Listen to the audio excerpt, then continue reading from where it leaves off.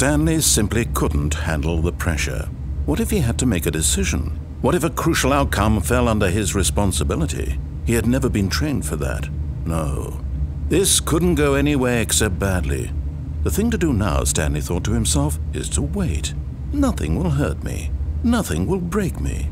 In here I can be happy forever. I will be happy. Stanley waited.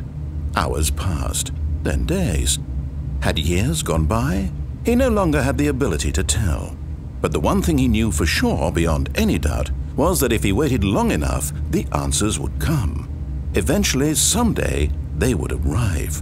Soon, very soon now, this will end. He will be spoken to. He will be told what to do.